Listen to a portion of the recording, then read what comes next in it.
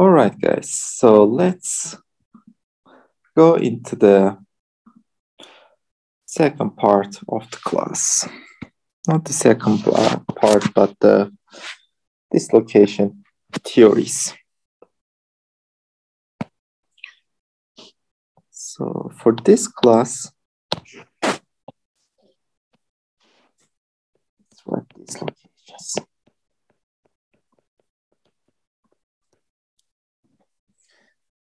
I want to first define the elastic problem, linear elasticity,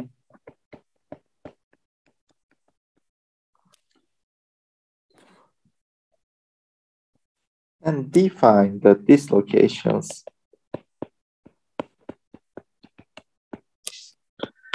Burgers vector, the tangent vector, the dislocation line.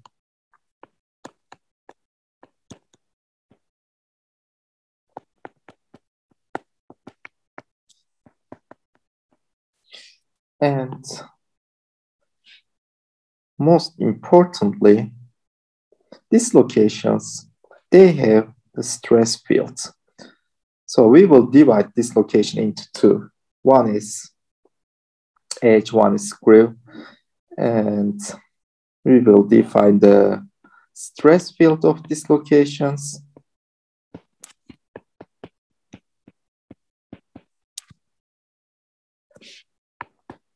Like the stress tensor of dislocations, sigma is right. And also the energy of dislocations. Energy of dislocations, which is the total of elastic energy plus the core energy of dislocations. Then we will talk about the motion of dislocation. So it can either slip or climb, which is at high temperature, right? Or cross slip.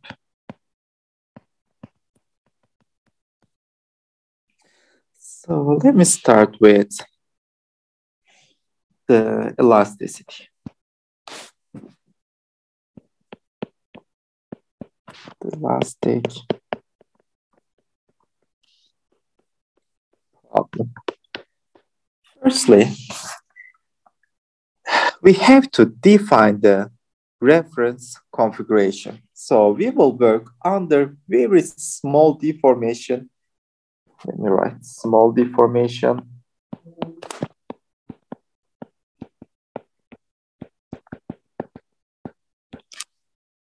And we will use linear elasticity.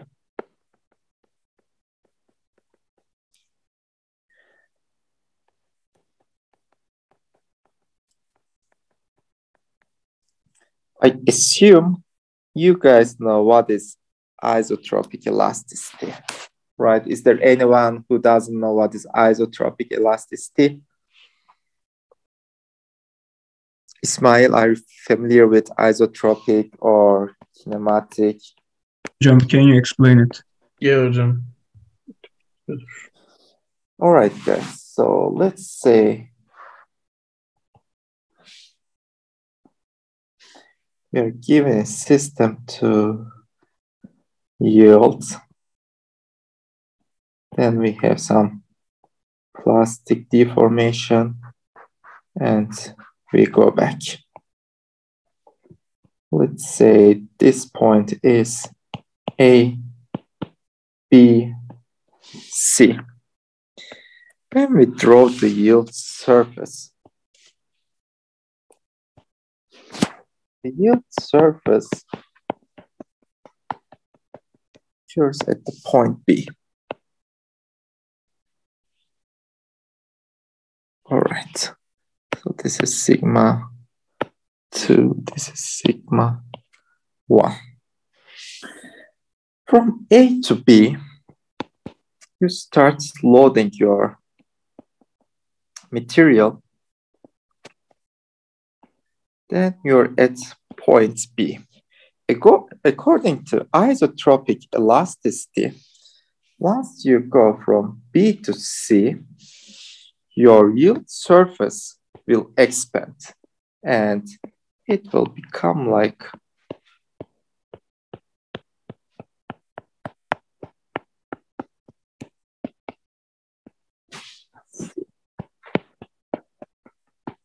this is the point C.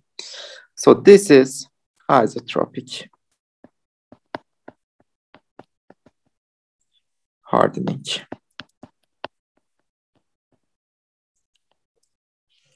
According to kinematic hardening,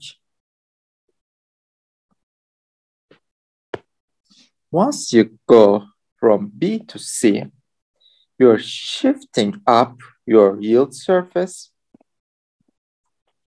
So you're again here, but your diameter will remain same.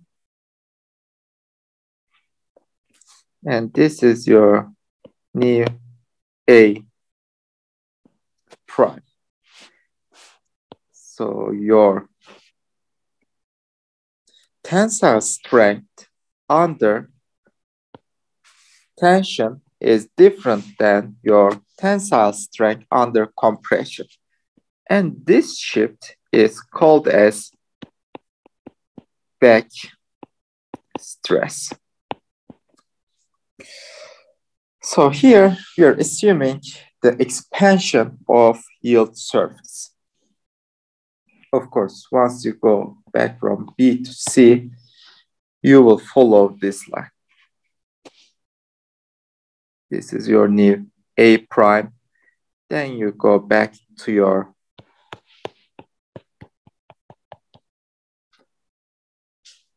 yield under compression. So this is the yield under compression. All right, let me erase this part.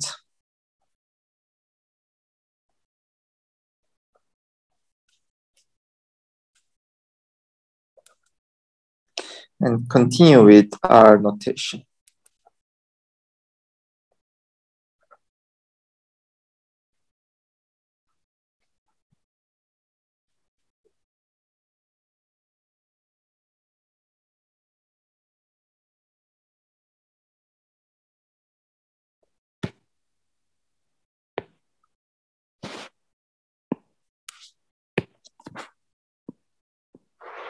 Always you need to set your reference, X, Y, Z. And you have an undeformed, so let's say this is undeformed position.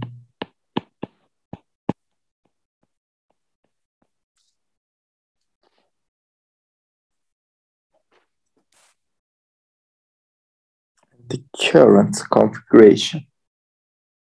This is deformed.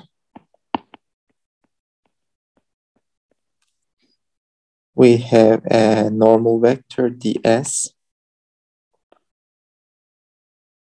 and dx, which is, this domain is x and this is capital X. Let's say, again, of course, ds and dx. To write displacement, so x is, let's say this is center. So our vector, and this is our vector to small x domain. Xi is the unit vector of I plus the capital Xi. This is just displacement.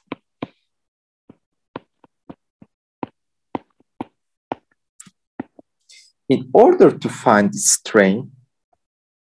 strain is nothing but the elongation divided by the initial length. We have a strain tensor, of course, Lij, Eij, which is 1.5 Ui to the j plus Uj with respect to I. You guys know this notation, right? This is strain. And we have compatibility equation, which is Exx or Yz is equal to Xy Xz plus Xz Xy minus, we are doing the compatibility, so we remove the Poisson's ratio term. So this is the compatibility.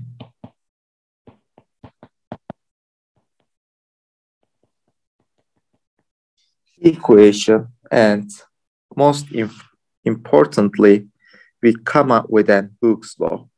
Sigma ij stress is nothing but the elastic tensor Cijkl times EKL. So this is Hooke's law.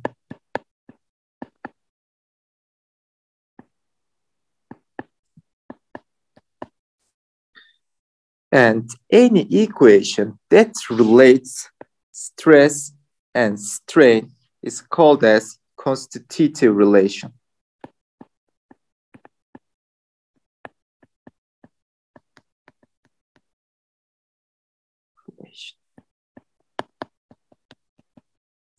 Linear elasticity and Hooke's law satisfies the elastic equilibrium. Again, we have a reference frame Z, Y, and X, let's say. So if you are going from X to Y, your thumb shows the Z direction. This is how you can select your reference frame. You have your volume and your B vector and your N vector. This is your surrounding, and we have a stress tensor here.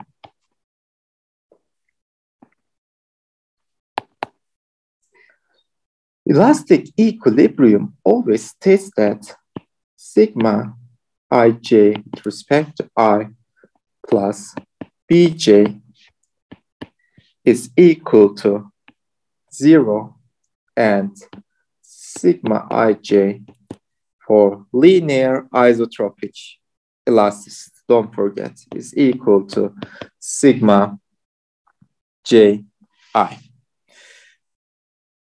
So here, the Hooke's law, we have an elasticity tensor.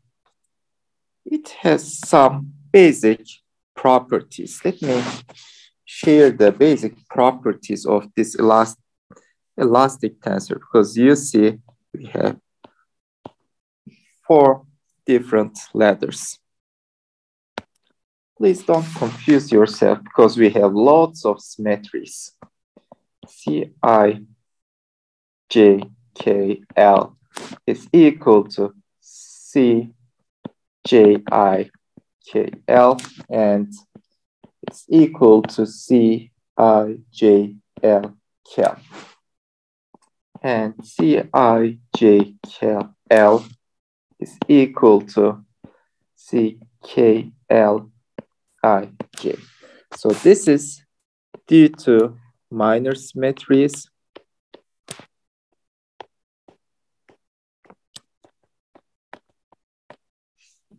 And it reduces till, since it is 6x6 tensor, right? We have 36 independent constants.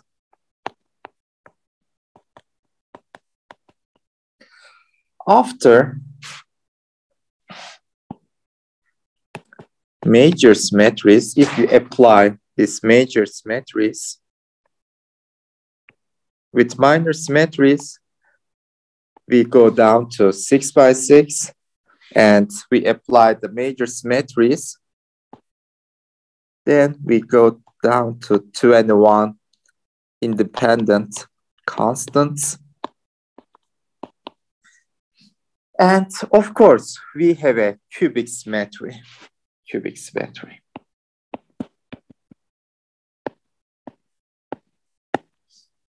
After cubic symmetry, we only have 3, which makes the things very easy.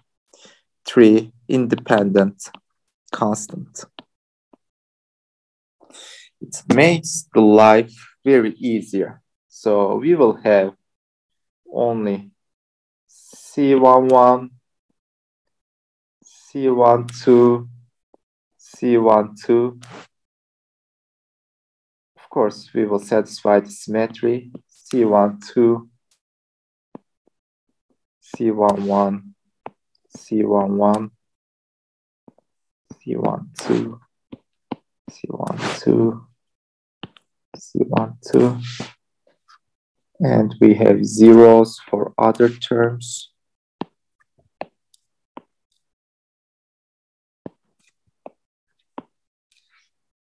The diagonal part is C44, C44, C44. Then these terms are all zeros. And this elastic tensor satisfies the symmetry. So all the zeros will be also at the bottom part of the tensor.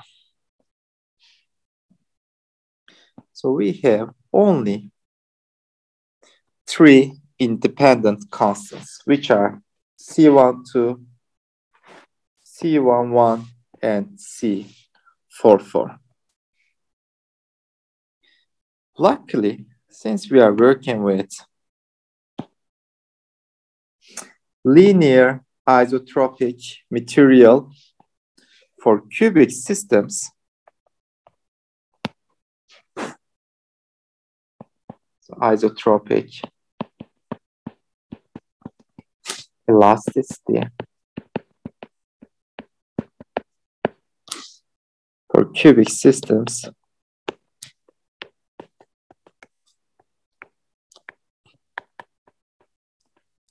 we have only 2 independent constants.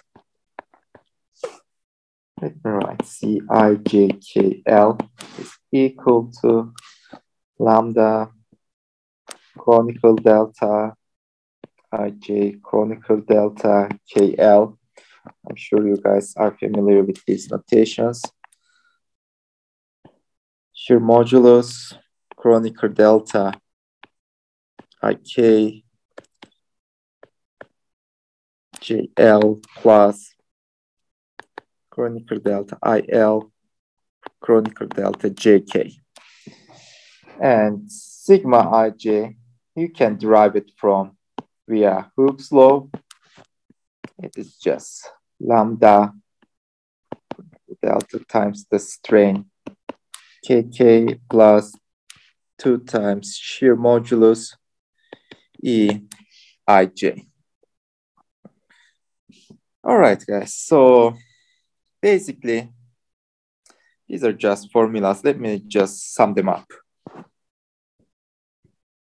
Let's write the displacement.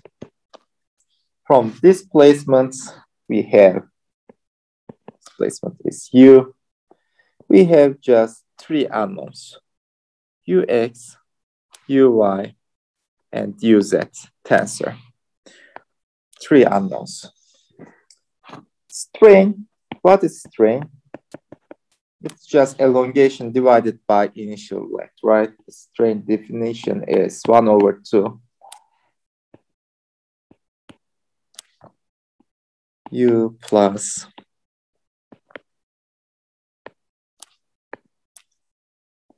So if we open them up, epsilon ij is nothing but, I'm writing it implicitly, ui with respect to j, uj with respect to I. So here we have 6 unknowns, 3 unknowns. So explicitly, let me write it explicitly. Epsilon xx is nothing but del ux with respect to x.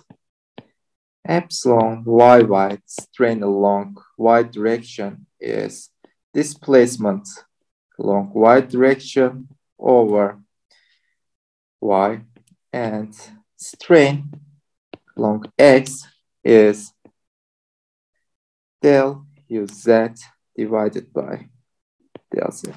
We know the diagonal parts from these equations, xx, xy, and xz, and xy is nothing but 1 over 2 del ux with respect to y plus del uy with respect to x. Then you can calculate your yz and zx. So you can construct your stress tensor, strain tensor with elastic constants. So I assume you guys are familiar with these elastic constants, but let me just remind it for you. This is Lane constant. This is shear modulus.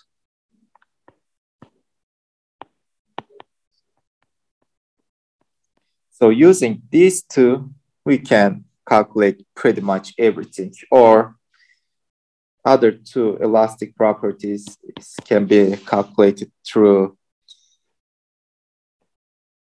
You always learn this Young's modulus and Poisson's ratio approach, but they are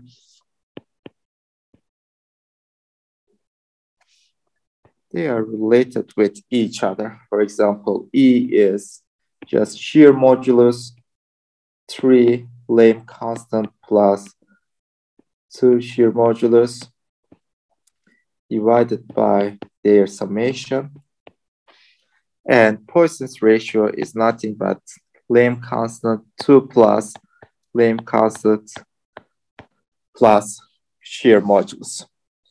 So I don't want to go into the deeper formulas, and I'll just stop the formulas at this specific point, and I'll just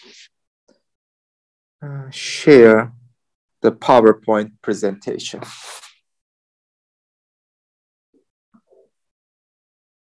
I'll just go through of this PowerPoint presentation very, very quickly. So we start with elastic theory. So just open the PowerPoint.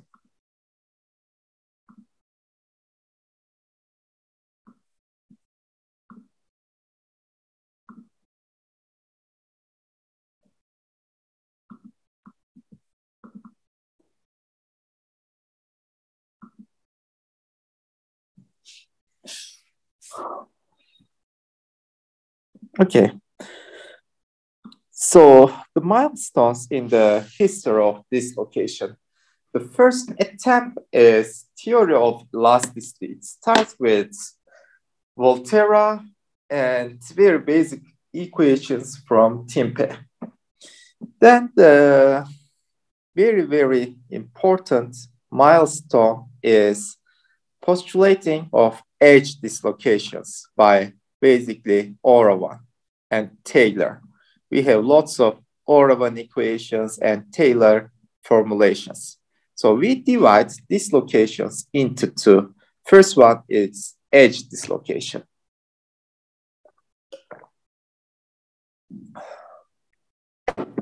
And the second one is screw dislocations by Burgers. Frank Reed calculate the mechanisms of dislocation and the source of dislocations. And we call the source of dislocations as Frank Reed source. And of course, these are all theoretical. And the first attempt to observe the dislocation was carried out in 1956 via transition electron microscopy. So this is the basic milestones in the history of dislocations. So dislocations are basically the lattice defects, like the imperfections.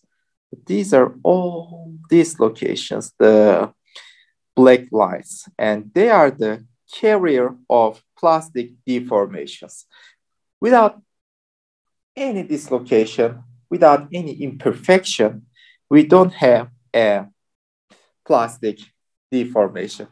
And this is the Frank Reed source.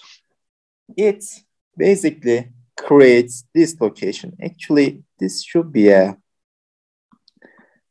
GIF, but I'm not sure how can I play it.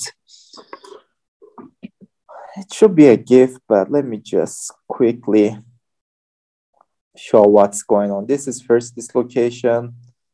Then we will have, oops, I can't draw.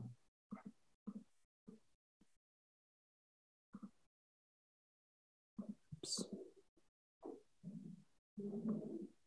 Anyway, let me try to get zoom.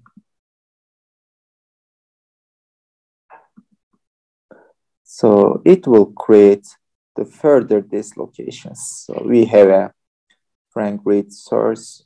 It will create several other dislocations, and they will evolve. And they pin at these points. These points.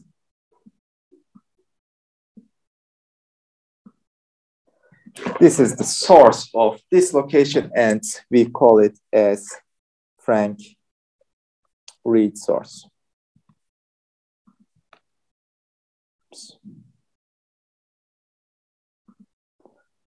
Let me just delete this drawing. Sorry, guys.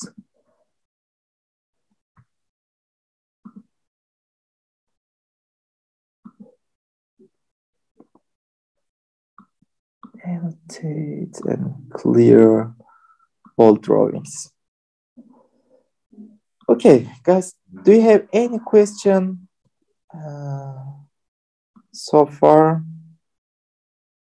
Please ask your questions. Do not hesitate to ask any question. So this is another, go ahead. Sorry. Like I was gonna say, it was clear. Sorry. Okay, we have edge and screw dislocations, and there was an observation of a screw dislocation in iron, and this is via TEM. Using TEM, you can observe the motion of dislocation, and you can also calculate the density of dislocations and velocity of dislocations. So we need two things for the postulation of dislocation. First thing is we need a theory of linear defects. So we have to know the theory of defects, and we have some experimental observations, but they couldn't explain via like the classical theory. So that trigger scientists to postulate dislocation theory. So I'll just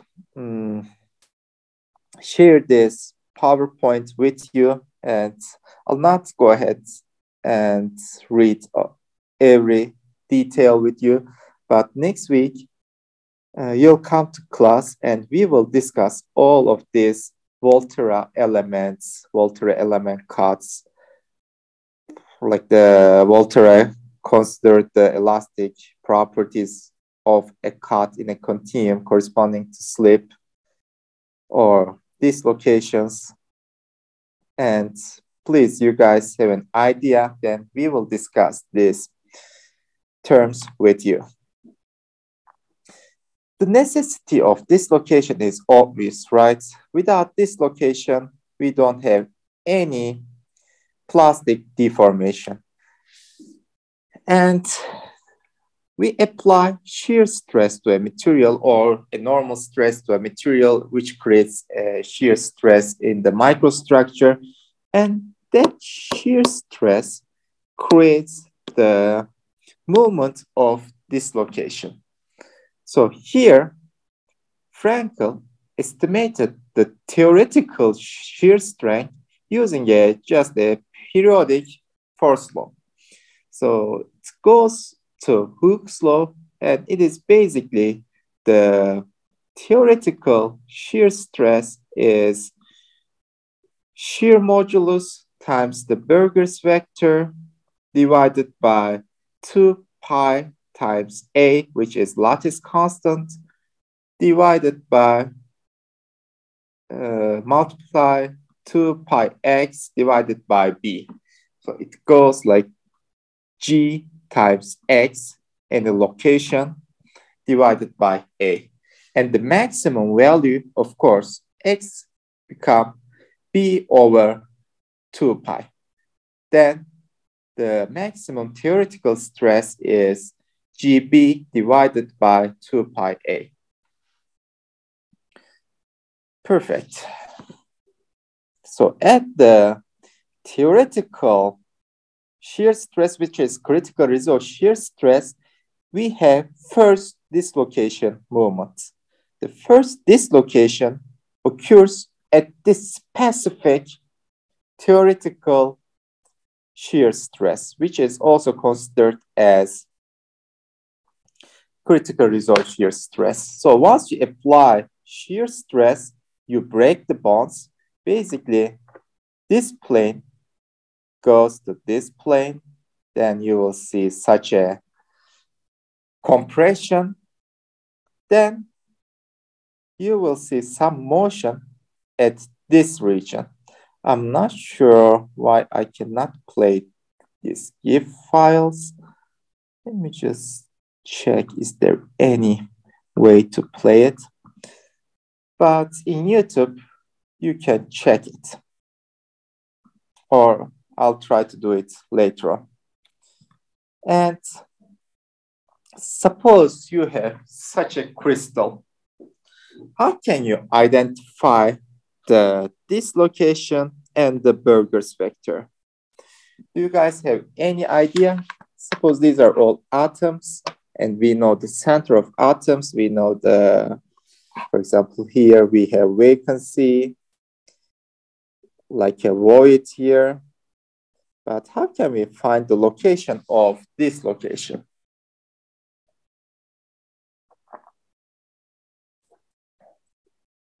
Any idea?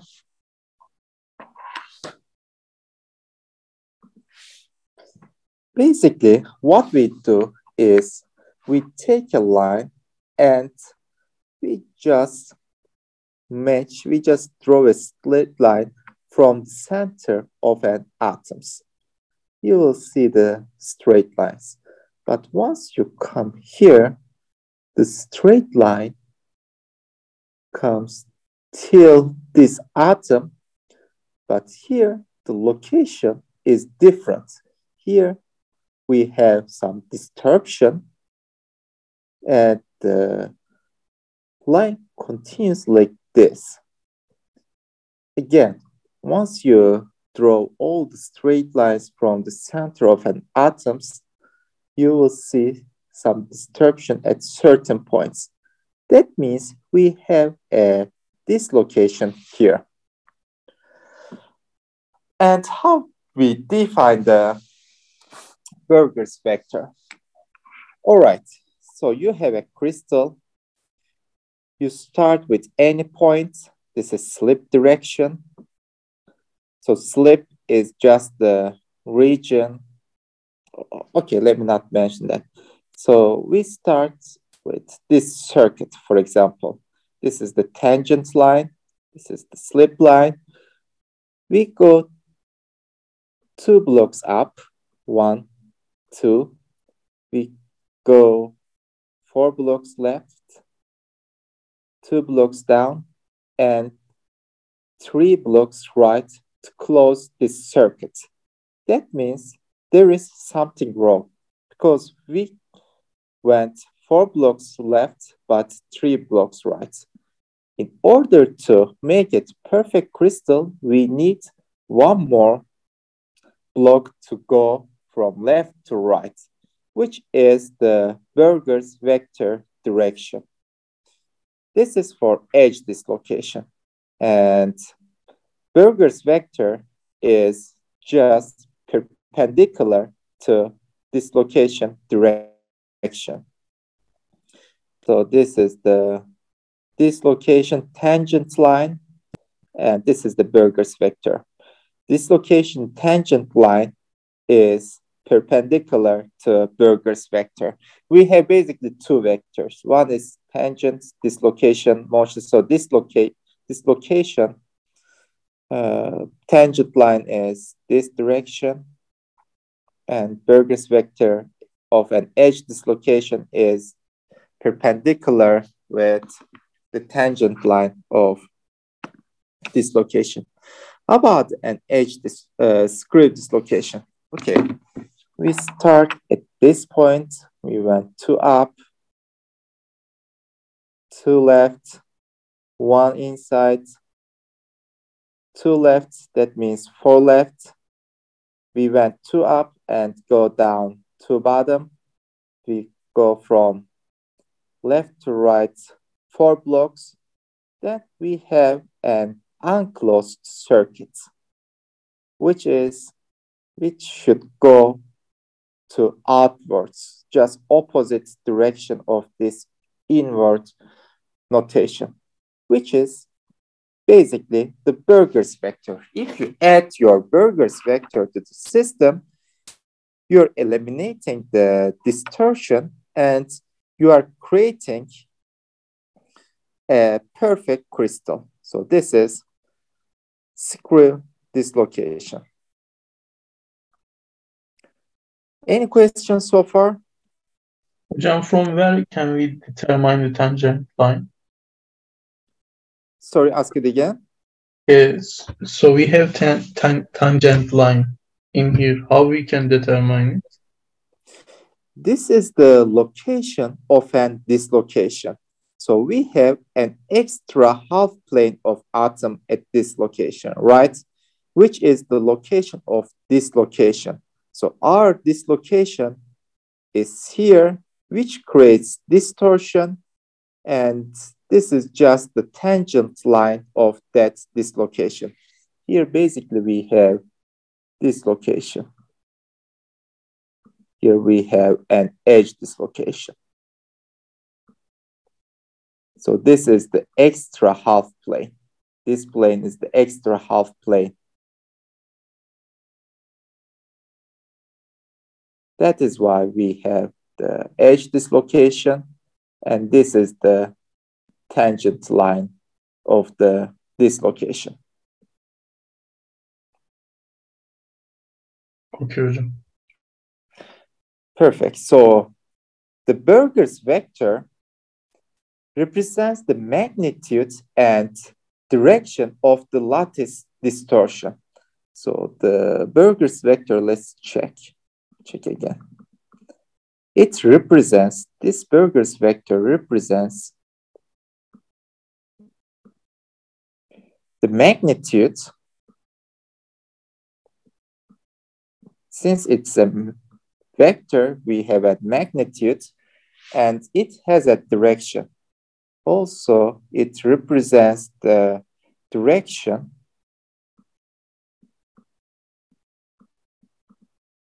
of lattice distortion.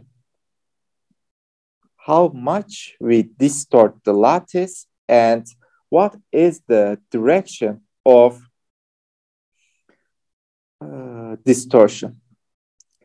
Basically, this tangent vector also represented as line vector. We can both call line vector and the Burgers vector. So for edge dislocation, the line vector so this is the line of edge dislocation again.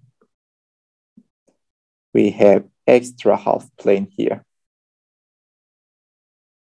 And the line is this line. For edge dislocation, tangent vector is perpendicular to the Burgers vector, which represents the magnitude and the direction of distortion of the lattice. And for screw dislocation, tangent vector is parallel to Burgers vector. Perfect. And this distortion is just due to dislocation, either edge dislocation or the screw dislocation. And don't forget, the direction of the vector depends on the plane of dislocations. And the dislocations, they occur one of the closest packed crystallographic planes. For example, for FCC, the dislocation occur at 1, 1, 1 plane. All right, so let's go back to other examples.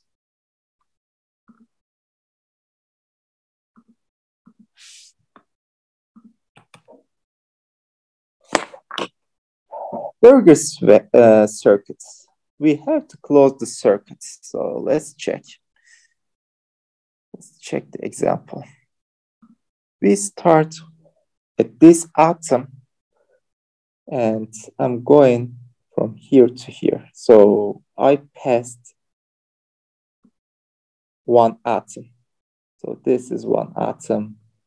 This is another one, 2, 3, 4, 5, 6, 7, 8, 9, 10. So this way I passed 10 atoms from bottom to top. So this is 1, 2, 3, 4, 5, 6 up. And I have to go back 10 atoms from here. So this is 1, 2, 3, 4, 5, 6, 7, 8, 9, 10. So let's count it again. I think I did some mistake. So this is 1, 2, 3, 4, 5, 7, 8, 9, 10. Okay, it should be 10. And this is 1, 2, 3, 4, 5, 6, 7, 8, 9, 10. So this is the 11th block. I think we can also go from here to close the perfect crystal. So to make a perfect Burgers loop, we have to go 10 right and 10 left and close it from here. Then I have to go 6 blocks down. Let's count. 1, 2, 3, 4, 5, 6. Okay, this is the perfect block. And the remaining part, this part is the Burgers vector direction. This is the Burgers vector. So I'll send several examples to you, which you can work on. Can you show again the Burgers vector? Where is it? So once you close your burger circuit, once you do, again, you don't need to go 10. You can do, for example, you start here, okay? Maybe you can do 1, 2, 3, 4, 5, 6. As you see, we will have some distortion here. 7. Let's do it from 7. Okay. From here to here. 1, 2, 3, 4, 5, 6. 1, 2, 3, 4, 5, 6, 7. Then I go down by 6. 1, 2, 3, 4, 5, 6. So this is the distortion. And Berger's vector is this guy right here. And this Berger's vector represents the magnitude. It is only one magnitude, and the direction, which is this direction of this location. All right, I'll share some Berger circuit example with you. Then you guys can work on it. Just clear all my drawings. Let me check time. Okay, so the definition of this location. The best definition for me is this location is the part in between slipped region of the crystal and the unslipped part of the crystal. So till here, you slipped your material. You have a block here. You slipped your block and you come till this point, then this part has not slipped yet. And this location is the imperfection that locates in between slipped region of the crystal and the unslipped region. Once you push your load, once you apply further load, you will see another block at this location. Let me just annotate. We are calling it unslipped because it hasn't slipped yet. Once you see the remaining block, which is this block right here, then that part is also slipped. You just send this part. You have 1, 2, 3, 4, 5. You compress till here, compress the material till here, and you have the same block. This element, but that element hasn't gone to this region. So we don't have any slip at this region. Once we see the element, the whole block moves from initial point to end point. So of course, these atoms push these atoms. So this part, this group of atoms will slip till here. I'm just representing like this, but this is not correct, of course. It goes like pairwise interactions with pairwise interactions and one by one. And this location represents the boundary between slipped and unslipped regions of crystal. Due to this, dislocations must be a closed group or end at the free surface of the crystal or end at the grain boundary. So at the end of the crystal, once you slipped all the crystal, you will not have unslipped region. Therefore, we don't see any dislocation if you slip your crystal until this point. So if you come till this point, we don't have any dislocation. Dislocation all slipped. So the motion of dislocation is by slip. And this is the dislocation line. Or if we have a grain boundary, all right,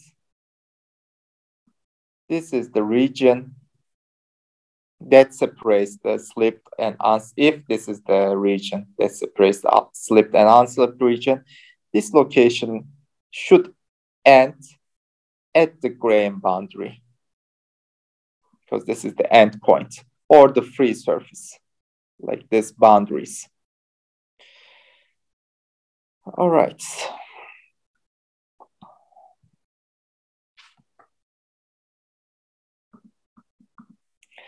So let me stop at this point and give 10 minutes break. After 10 minutes, we will continue.